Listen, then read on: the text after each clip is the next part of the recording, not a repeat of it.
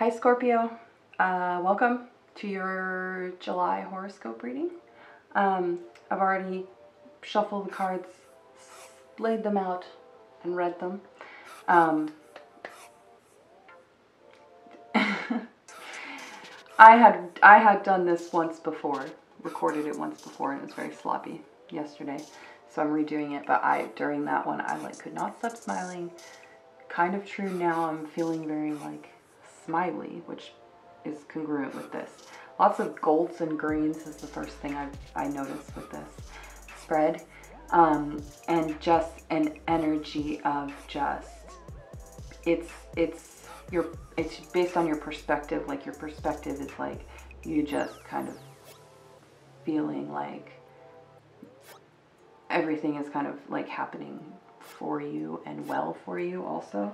Like you're in very high spirits, self-confident, and there's a daydreaming quality to it also, and a dreamy quality, and a like I said, it's very much your perspective, right? It's very much coming from within your own head. Like your creation of reality is very positive right now, and you're not really hyper concerned about what's going on otherwise, because you're feeling so kind of self-confident, you know, and especially as it relates to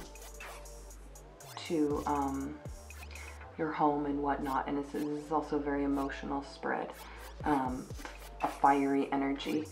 Like I said, lots of gold and green, a very and the success card here, very successful perspective and feeling that you're having this month, and a forwardness due to that kind of fire energy, right? And this feeling like you're succeeding and like the world is kind of for you and here for your taking, sort of.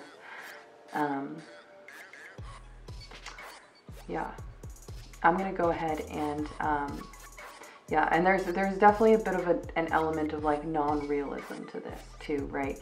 This is, like I said twice already, very much your perspective, which is not necessarily a bad thing, right? It's good to have a good perspective on things. But this is very much an energy of what you're bringing to the table, what you're kind of seeing in things, and also therefore what you're sort of reflecting, right? You're reflecting a lot of confidence and self-confidence and joy and whatnot, and energy and fiery energy. Yeah, so I'm gonna go ahead and clean this up. Go ahead and clean these up. Lay out some more cards and try to give you some advice about this situation for July, this fiery, excited, dreamy energy that you're going to be having, Scorpio, in July, apparently. Okay, Scorpio, quick before my battery dies, let me tell you the advice that the cards are giving me to give you. There's definitely indicated down here in this don't do section some energy of of manipulation, right? Of trying to get people on your side, of using your your intellect and your physicality and your emotional dominance, right? If you have some emotional power over somebody, there's an indication of some emotional manipulation, which might just come very easily to you if you're in a place of such high self-confidence, right?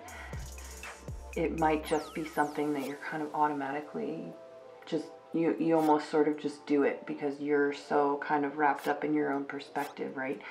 And then the flip side of that is the advice, which is interesting. It's a little bit, I'm getting some sort of abstract energy, so I'm just going to explain it and see if it makes sense. Because you're in such a mind state of being able to really convince yourself of something, right? You're so self-confident that you can convince yourself of really anything, that you kind of have extra powers to be a little bit extra empathetic also, in addition to it's interesting because it's the opposite, right? Of being a little non-empathetic and self-centered, right? And accidentally manipulating other people so that their viewpoints match yours or whatever. If you really work at it to really use that energy instead to walk in another person's shoes, to see things from someone else's perspective, if you really just set your mind to it, right? If you just put that into your mind and make that your perspective, it should be a strong enough kind of perspective that you may be able to see things that you weren't able to necessarily see before, and to feel them a little bit more strongly, because it is a very like emotional time for you. And then the other piece of advice here is to use that sort of self-confidence and that momentum to help others, either help others sort of achieve their goals, or help a larger situation. You know what I mean? Like, use it, be kind of altruistic almost with it. What can you do to sort of beautify things for people and help people and make things better for somebody with this kind of enthusiasm, this kind of success energy that you've got going on, right? And to just be really conscious about it. Be very conscious about what you're going to choose to feel so strongly. If you're going to choose to feel strongly, or to see strongly another person's perspective, or are you going to choose to just feel strongly whatever you're already feeling and sort of let that subconsciously control you, right? You want to use these sort of strong emotions for good by directing them really, really carefully, and in a good way. I'm not seeing a huge like problem. What I'm seeing is more that this manipulative energy is very much unconscious, right? It's very much just you going out and you're being strong and you're being excited, and it ends up being kind of a problem for maybe people in your area, right? In your kind of path.